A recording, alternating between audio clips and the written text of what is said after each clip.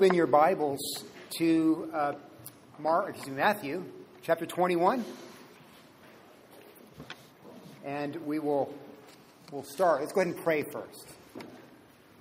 Father, I pray that you will move in our minds, our hearts, Lord.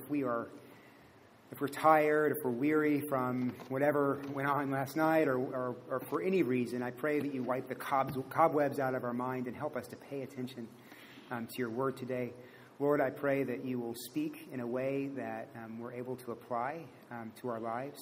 I pray that you will use me as your vehicle, Lord, and that I will say only what is in accordance with your word. And I pray this in Jesus' name. Amen.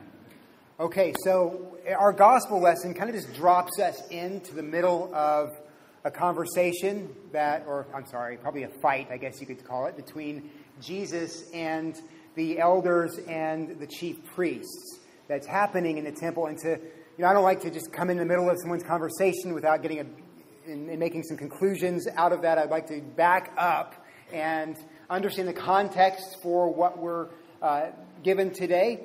And I think if we do that, it will make a lot more sense. Now, if you go back up to the beginning of chapter 21 in your Bible, you will see that is what's called the triumphal entry. That's when Jesus it was the beginning of the last week of his life.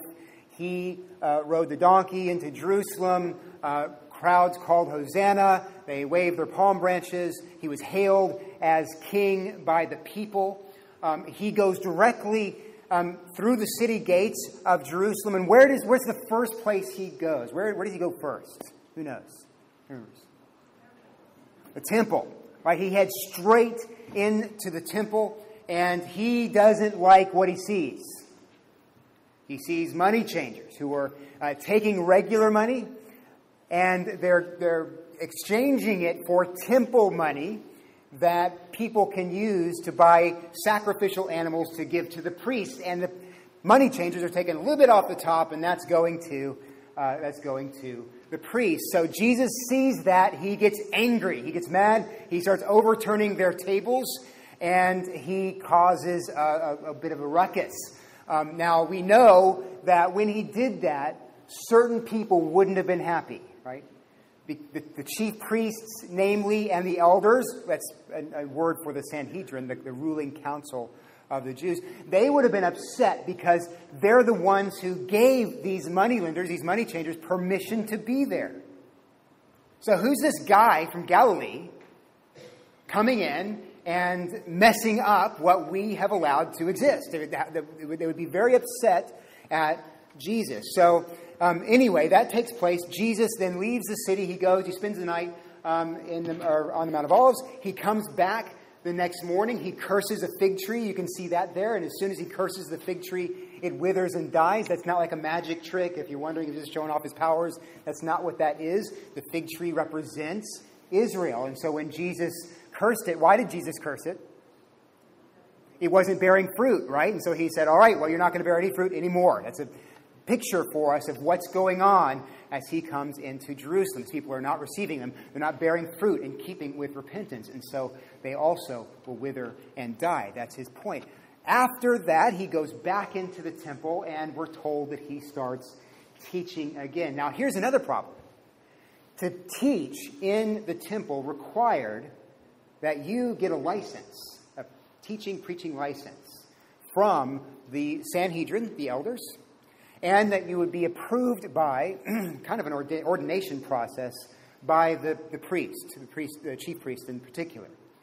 If you didn't have that, you had no authority to preach or teach in the temple. You couldn't be called a rabbi either. You couldn't go out and teach in other synagogues. You had to have this license in order to be an accepted teacher in Israel. So that would have probably teed some people off looking at that and seeing Jesus walking around teaching. Now, we also know something about the way Jesus taught. How many have ever listened to an Orthodox rabbi teach? Anyone? No one. Okay, well, if you do, this is what you're going to notice. Everything they say, they're going to footnote. They're going to say, all right, well, this is the way you live, and the reason I say that is because Rabbi so-and-so said that. They're going to always footnote or base or ground what they said in what other rabbis before them have said, because that lends them a certain amount of authority. So they footnote those who have come before them. Now, interesting, when you read Jesus' teaching, what don't you see? He doesn't footnote anybody. He says, hey, I know it was said this in the past, but I'm telling you, I know your rabbis told you one thing. I'm telling you that you need to be kind, you need to forgive your enemies, and do good to those who persecute you. And then if someone asked him for a footnote, what did he say? Well, my Father in heaven, my God. But how, if you're a professor in college, how would you like that if you look to the back of your term paper and you see God in the bibliography? That wouldn't go over so well. That's kind of what was going on here. He was claiming an authority that superseded those who held authority in the temple. Jesus walks in and he acts and he talks and he does things that communicate that he owns the place, which does not make the elders and chief priests happy, and so they confront him. And you can see that in the section right before our parable. They give him this question: who gave you the authority to do what you're doing? Because we sure didn't. Now, Jesus always does this. He answers the question with a question. And the question is this: was John the Baptist's ministry from God or from man? Now that question put these guys in a really tight spot, because the elders and the chief priests were the only ones out of all of Israel, out of all of Judea anyway, in Jerusalem, who refused to go to the Jordan and be baptized by John. We'll talk about why they refused that later, but you just need to know for now that they refused that. On the other hand, most other people believed that John was a prophet from God, that he spoke as a herald from God, preparing the way for the coming of the Savior. And at this point, John has already been executed by Herod. So not only do most people consider him a prophet, they also consider him a martyr, a holy martyr for Yahweh. Right?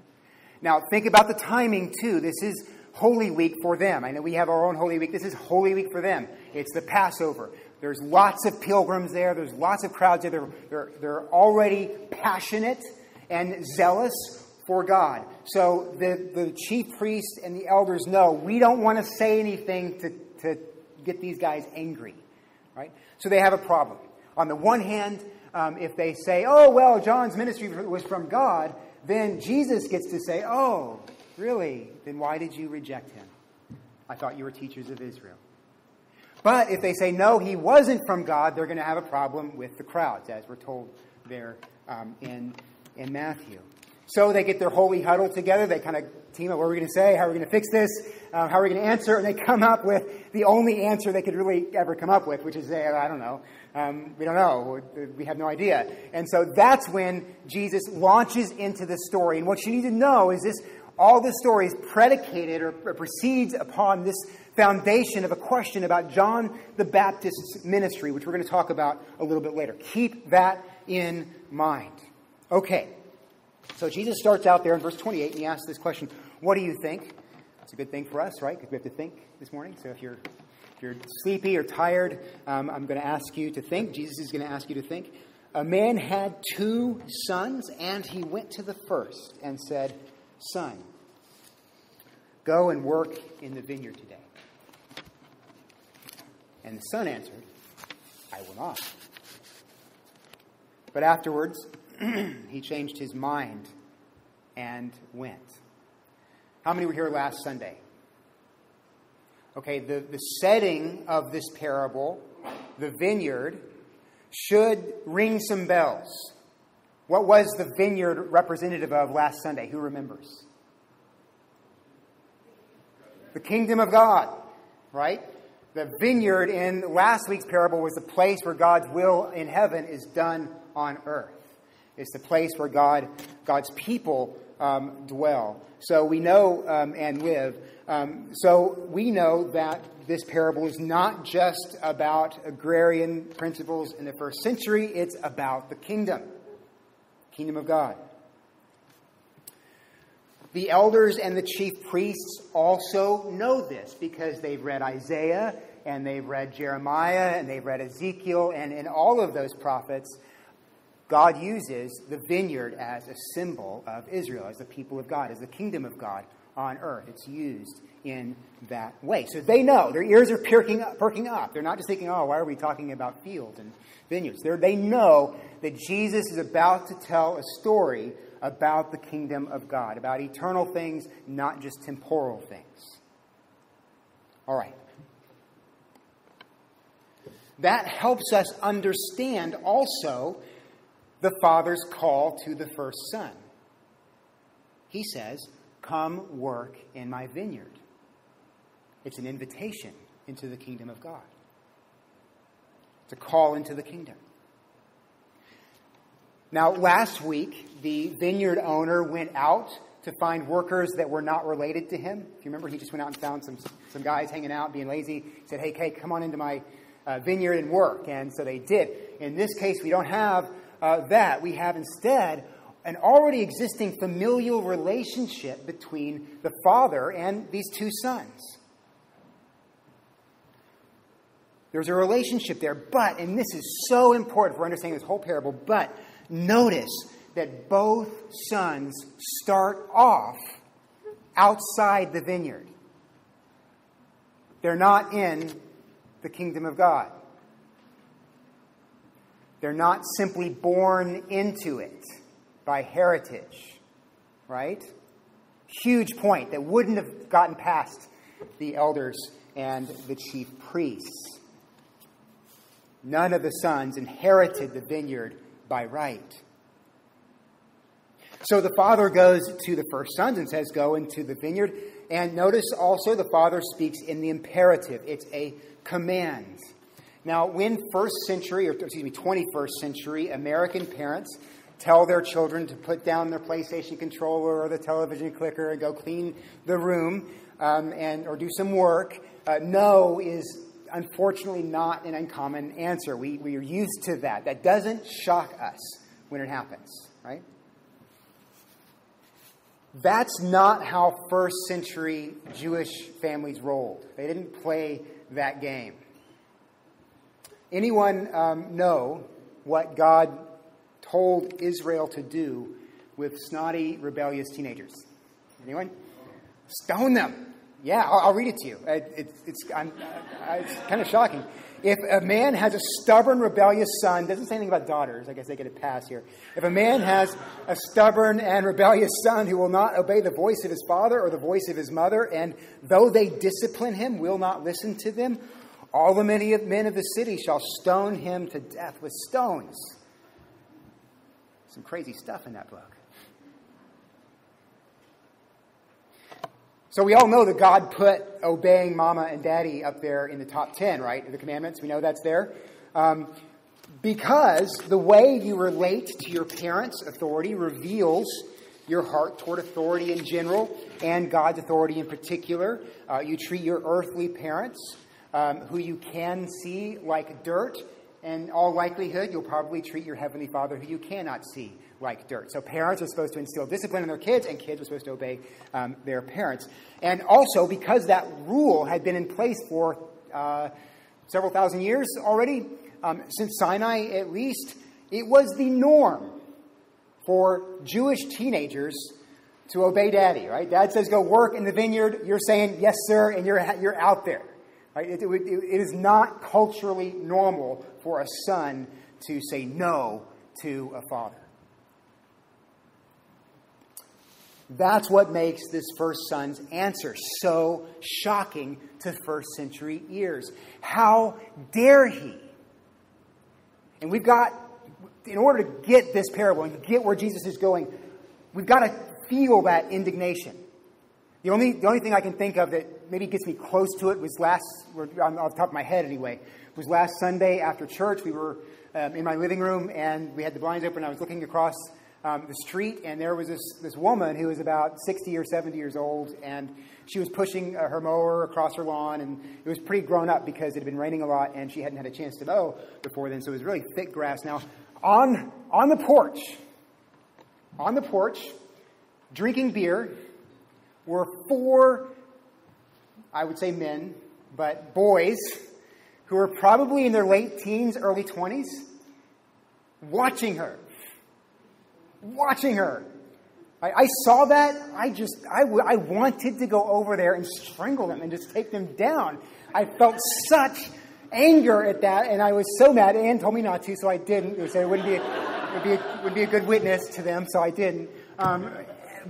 But I mean, maybe I just felt some indignation at that. And maybe you have similar memories in your past where you can remember seeing something and someone just holding in contempt or treating contemptuously someone who should be treated with honor and respect. And that evokes in us a sense of revulsion and anger. It just does, right? Chief priests and elders would have felt that way about this first son who said no to the father. And this is important, they would also have felt that kind of outrage and indignation toward tax collectors and prostitutes, who, though sons and daughters of Abraham by birth, show open contempt for God, sometimes even in his holy city. These guys walking the streets, seeing prostitutes, would have been curdled their blood. How can they do that in this city that God gave us?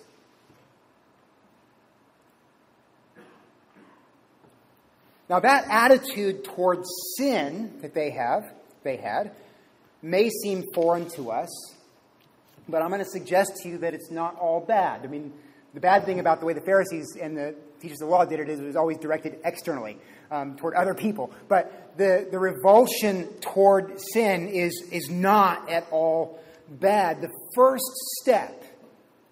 very first step in committing your life to Christ is acknowledging that in thought and everything you've thought, in your words and in your deeds, you have not done as you ought to do. And you have done as you ought not to do. Very first step is recognizing that. No one likes to hear that, but I don't know many people who can truly deny that or say, no, I've done everything I'm supposed to do, and I've never done anything I'm not supposed to do. We all, I think, are able to acknowledge that we are, in certain times, in certain places, wrongdoers.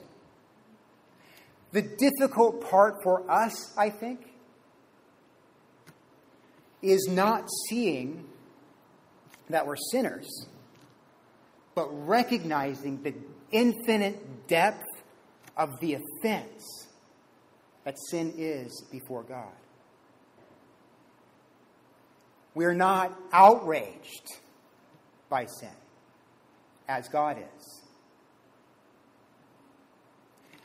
It's hard for us to comprehend that even those sins we consider minor reveal contempt toward God, who must always be glorified and honored. And even those minor sins set us in a terrible and a dangerous place before Him.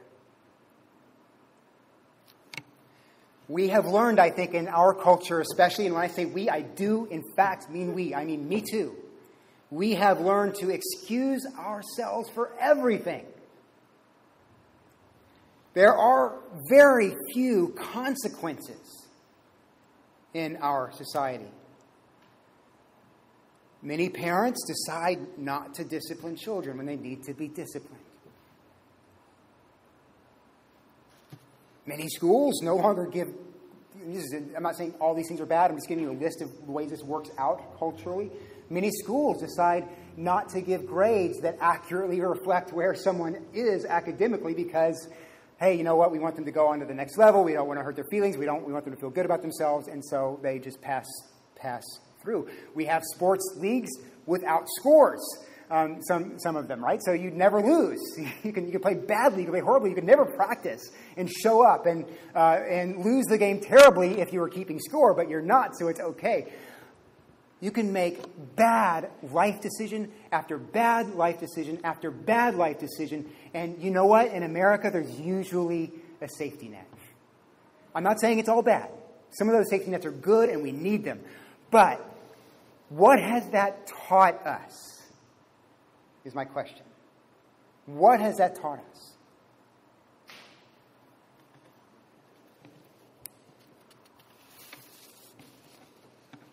You have to work very hard to totally fail in life here. Compared to, say, Mali, where Ann grew up, where you decide to sit out the harvest or the planting season, just to have a little me time, right? And then the next... You're starving, basically, at that point. There's no safety net. You do that in other places. It doesn't work like that. We shield ourselves from consequences in so many ways. And again, not all bad. But we shield ourselves from consequences in so many ways, and that itself has a consequence. So someone says, you've sinned against God. I'm using the cultural we here. We shrug. Yeah, so what? We're not outraged when we offend God. In fact, we're outraged that God would dare be offended. The suggestion that there are eternal consequences for what we do makes many people angry. Just to hear that. Now, Jesus and the Pharisees did not agree on much, but they agreed that the worst possible thing is for anyone to die in their sins. They saw that. They knew about consequences. Jesus said, whoever believes in the Son, and not just a cognitive belief, but whoever trusts in the Son, commits his life to the Son, has eternal life. Whoever does not obey the Son shall not see life, but the wrath of God remains on him. That's not Paul, the mean Paul. That's Jesus talking there. So for first century Jews, sin against God sparks outrage. And so the first son's no in our parable taps into that outrage, taps into that indignation. And everyone listening is waiting for the son to get it. Right? He said no to the father. All right, he's going to get whacked. Come on, Jesus, finish the story the way it should be finished. That's where they are. But something happens. Jesus says the first son changes his mind. The word for that is metamelethis. I'm not sure if I'm pronouncing that correctly because no one really speaks Koine Greek anymore, but I think that's right. But what it means is, or it has the same root as the Greek word metanoia, which is turn around or repent. Something happened to this guy outside the vineyard. He changed his mind, and he goes back, and he enters the vineyard. Fire has not come down from heaven. The guy's still living. Right? So if I'm a first century Pharisee, I'm kind of dissatisfied now. That's not the ending I was waiting for. It's not good. Now the father approaches the second son. And he asks, or he commands the same thing. And the second son is the good son.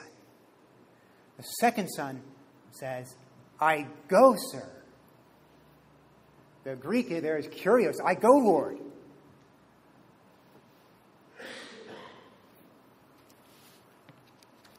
The second son knows the law. He knows he better respect his father. So he says exactly what he knows he must say in order to be safe. But then we're told he did not go.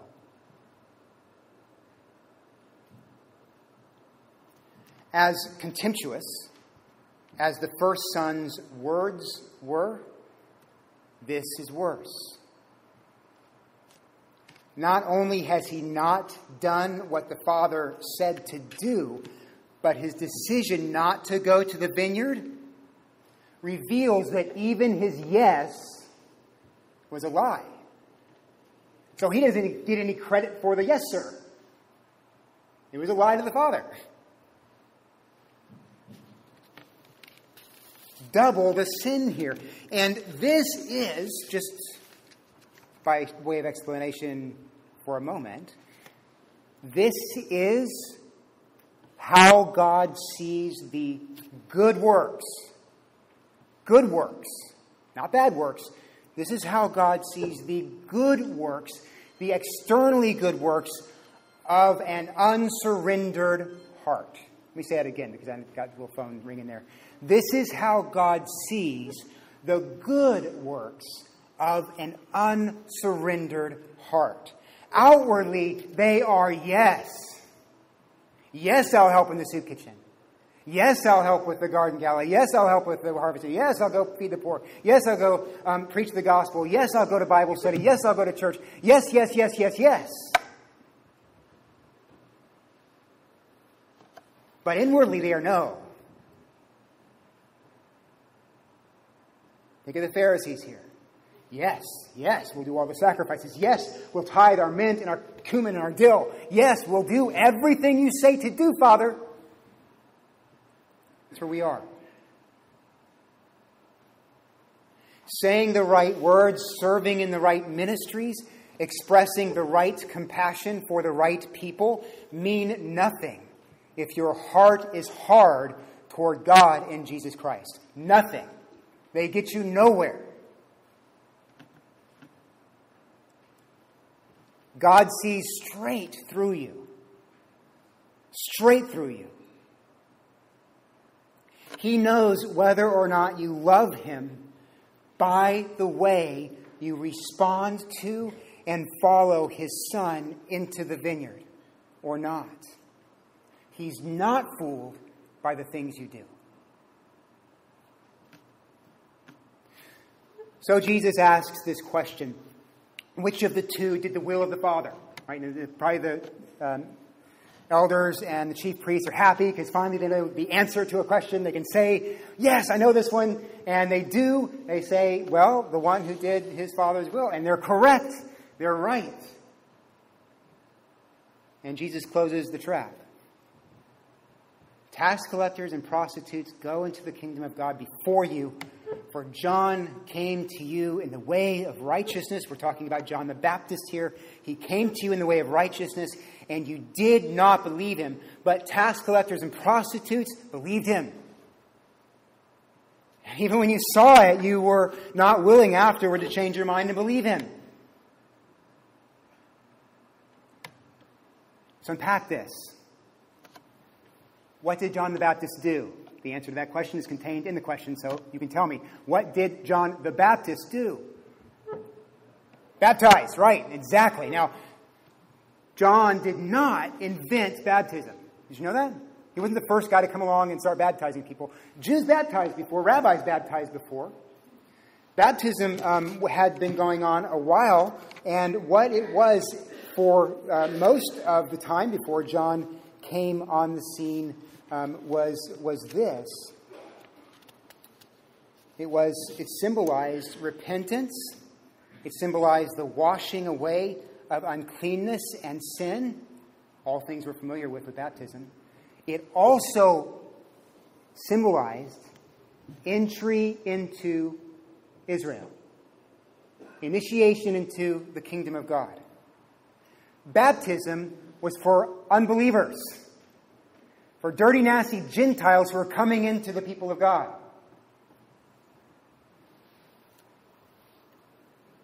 But John's baptism was for Israel. That's what was so offensive. He was saying to everybody, and the call was to everybody in Israel, you are all outside the vineyard. You all think you're in the vineyard. You're not. Every single one of you need to come to the Jordan and be baptized. Every single one of you. Now, that was offensive. It's as if someone stood at this pulpit and said, you all think you're followers of Jesus. You're liars.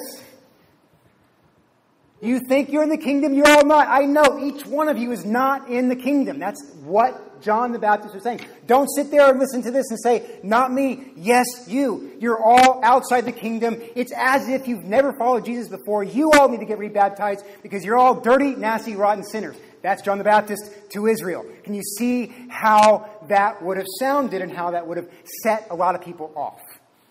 Right? I hope. How would you react to that? Jesus says to his friends here that message was in the way of righteousness. In other words, John spoke from God. John was God's herald. Now, there were Jews in John the Baptist's day living in open contempt for God. We talked about this a minute ago. Adulterers, prostitutes, extortionists, known as tax collectors, liars, cheaters, thieves, murderers. People who looked at God in the face and said, no, I don't want you. I'm not going to do what you say. But one thing about these people is that they did not pretend they were obedient children. Nor did they fool themselves into thinking there were no consequences for their disobedience. They'd been told over and over and over by the religious authorities in their day, you are doomed. You're done. Cash it in. You have sinned so greatly, there is no hope for you. So when they heard John, they heard, hey, you are very far gone from the kingdom of God. But the gates of the vineyard are still open. They have not closed. You can turn now, John said. You can go through the gate. You can start over again. You can be baptized. You can surrender to the coming Lamb of God who will take away all your sins and wipe them clean. No more condemnation. No more doom. No more despair. You can free yourself from all of that if you just turn and come.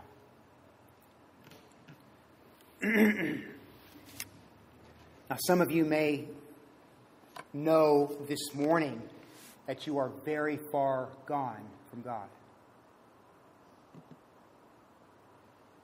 You may have lived a life of open contempt and defiance toward Him, saying no in everything you do. The gate to the vineyard is open. You are not condemned yet. Jesus, the Lamb of God, has come. He is here this morning. Turn. Turn. Repent. Go back to your Father's vineyard. He loves you, and He will accept you. Repent and go to Him. Now, today.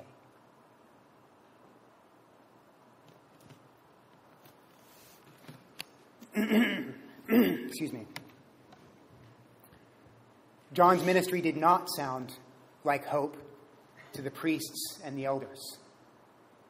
It was an offense. How dare you? We are the teachers of Israel. We are the models of faithfulness. They assumed that their yes to the Father in the form of good deeds and obedience to the external requirements of the law, their performance of daily and weekly religious rituals over and over and over again, was going to be sufficient. That's what they believed. Meanwhile, they rejected God's own messenger, John, who said to them, "You praise me with your lips, but your hearts are far from me."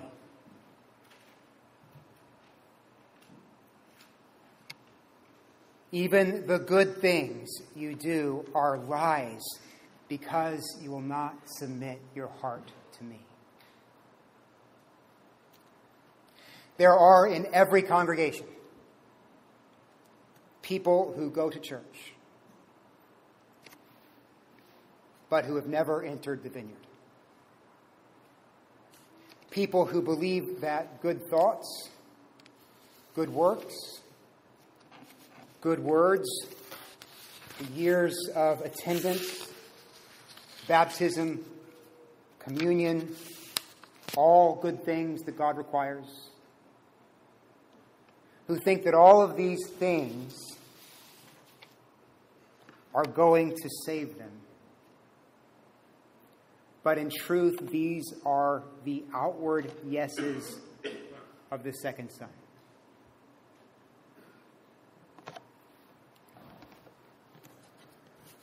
If you hope in you,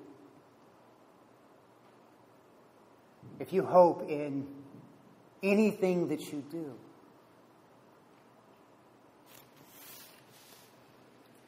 if you hope in these things and your performance of these things, I'm going to be very honest with you, you are lost. You're lost.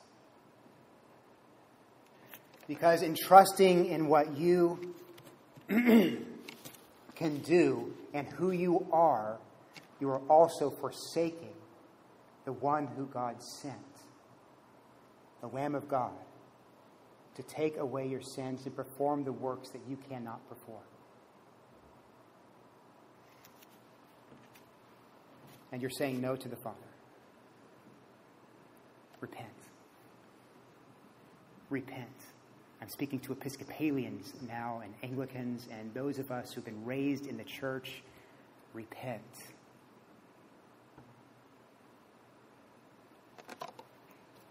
Do not harden your heart. The reason God hates the outward yes, the reason God hates the outward no, the reason God hates disobedience is because he loves you infinitely. And sin is your destroyer. Repent and turn to him and live. One final thing and we'll close. If you are in the vineyard, notice that the vineyard is the place where those people who are called do the work God has given us to do. You see that? Go work in the vineyard. The vineyard is also a place where those who say yes to God go. That yes saying cannot end in the vineyard. Right? You cannot look back to the one-time conversion experience you had when you were 9 and say, all right, I'm good. No. A good tree bears good fruit. So your life now in the vineyard is to be one of not just saying yes, but doing yes. Wherever you hear the voice of God convicting you of sin, telling you need to do something other than you're doing now, a person in the vineyard responds with repentance and then obedience, saying yes to God. That is the fruit of repentance that God seeks. Right? Now, we're done. This has been a tough, tough sermon. If you want to give your life to Jesus Christ, if you want to commit your life to Him, if you need to repent of a life lived apart from Him but in the church, I do invite you after the sermon to go into the back, and people will be there to pray for you. If you need to repent of just the way you've been living life in the vineyard, also I invite you to go back and be prayed for and with. Let's close in prayer. Lord be with you. Father, I thank you for the vineyard. I thank you that you've made a place where we can come and be safe. Lord, you are the only one who can soften a hard heart. Father, I pray this morning that by your Holy Spirit, you take hearts that are hard and you break them down. Lord, draw those who are far off to yourself. Awaken our consciences so we can see where we are proud, in need of repentance. Draw us to your vineyard. And for those of us who are here, give us the grace that we need to be obedient sons and daughters. And we pray this in Jesus' name. Amen.